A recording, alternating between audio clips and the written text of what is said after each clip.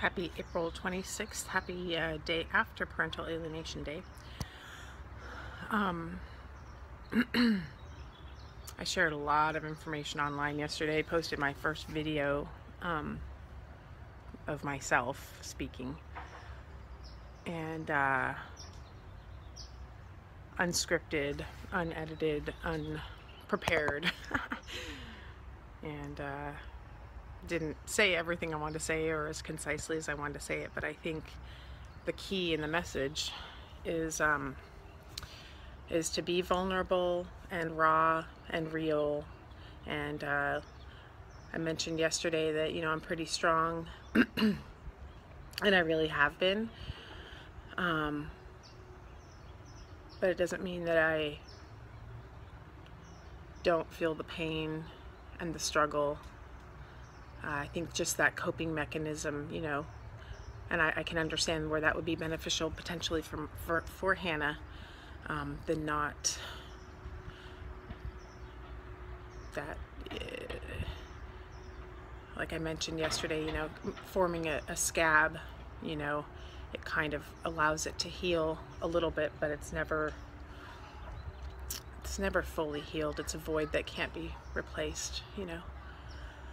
So today actually I feel really more heavy energy, and there's a little girl running right now. She's about to go on the playground with her mom. I went in,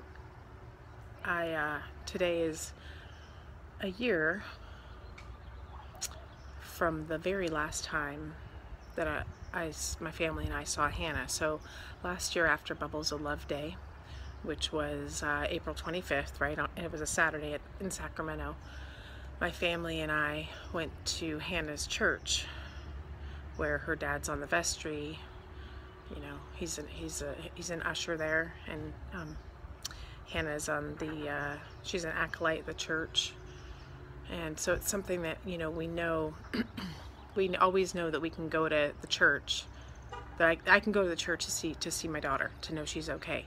And at that point it had been, so last year April 26th was the first time I had seen her in person since her high school graduation, which was in May of 2014. So that equates to like once a year, you know, within. So today it makes it a whole year since I've seen Hannah. So we went to church last year, and the message of the pastor was really good. It was about love and forgiveness and family and unity, and what would Jesus do? He wouldn't just turn his back on people. He would embrace the outcasts.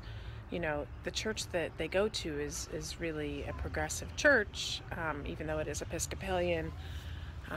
You know, it has the same, all the culture and tradition, similar to Catholic Church, but much more open-minded. So it was actually a healing session that day, so I decided to go up and receive a healing. I went and knelt in front of the altar, and Hannah, of course, was up there because she's an acolyte.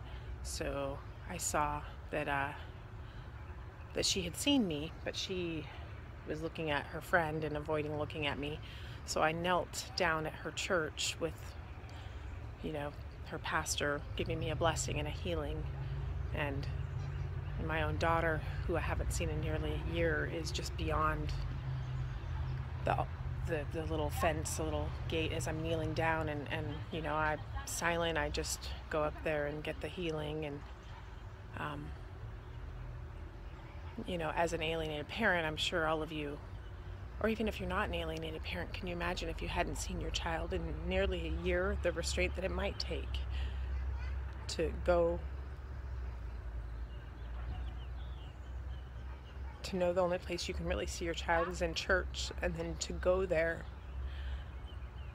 and to have, you know, your child like turn her back on you.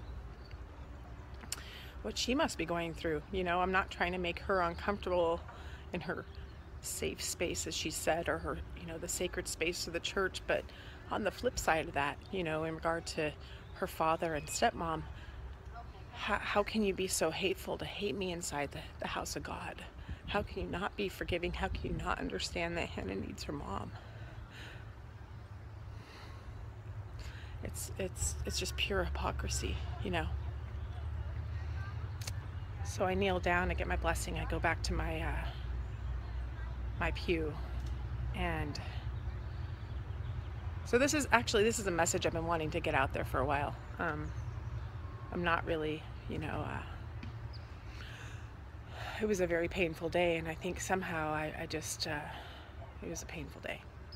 And I think those feelings are coming back up for me right now, this morning. So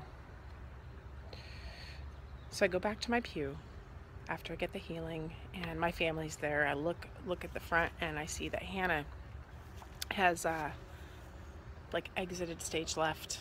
She walked off the altar, and so I went into the courtyard with my mom. I had my mom go with me, and sure enough, Hannah, you know, a little bit later, we see there's one of their friends, one of Hannah's dad and stepmom's friends, a member of the congregation, is standing in the middle of the courtyard, and out comes Hannah, you know, disrobed from her altar, her acolyte wear,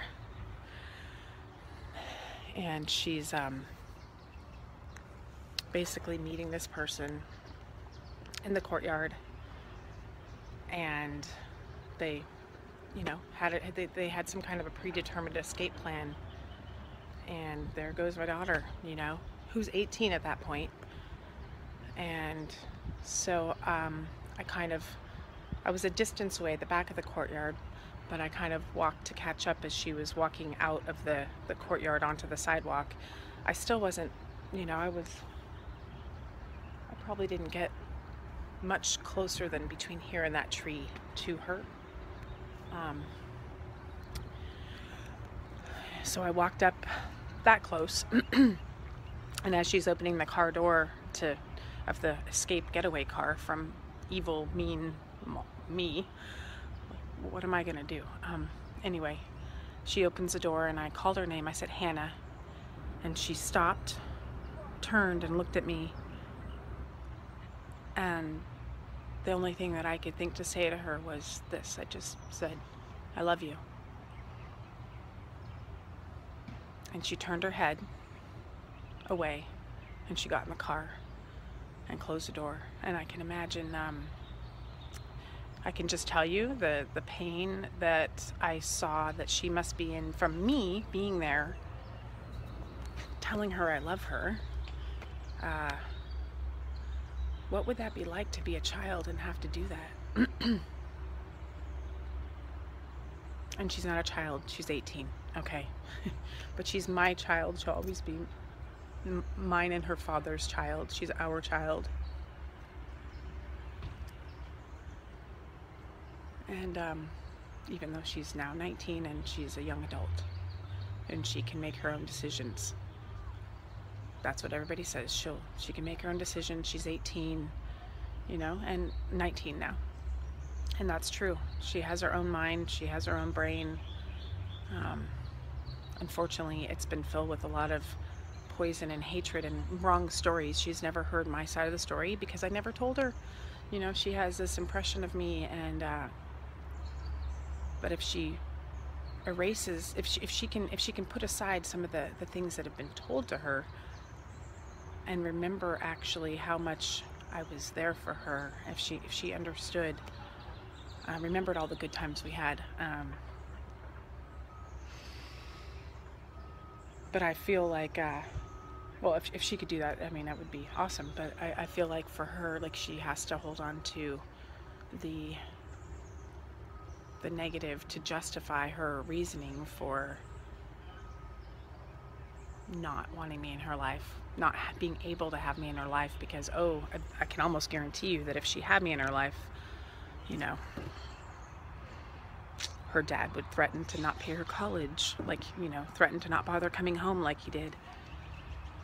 And that's the kind of manipulation she's, you know, it's not just him, it's also his wife. You know, she's taken over.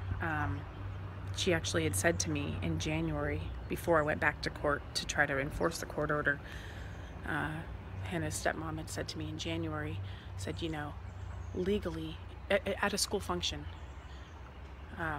legally Hannah's my daughter, you know. I said, no, she's not. And it took every restraint in me right then, like, wow, that's crossing a line. But I didn't yell at her, I didn't cuss at her, I didn't hit her. There, you know, I kept it in, but I was to tell another mother that legally the child, they didn't adopt her. Hannah wasn't up for adoption. I didn't give up my parental rights. Hannah was being kept from me during that time. She wasn't allowed to spend time with me. Anyway, so happy day after Parental Alienation Day. I think I'm gonna go back to work. My boss was nice enough to say, hey Kristi, what's going on? Go take a walk. So, yeah, this is me looking about as raw and vulnerable and, you know, dark circles and not in a good space. But I want to share that with you, that this is what we go through, you know. We go through cycles of being strong and then being weak, and it's the times that we're weak and that we share and we are vulnerable, that and that we're able to express ourselves,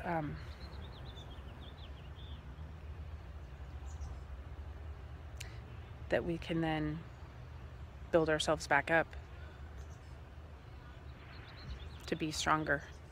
So anyway, I love you, Hannah.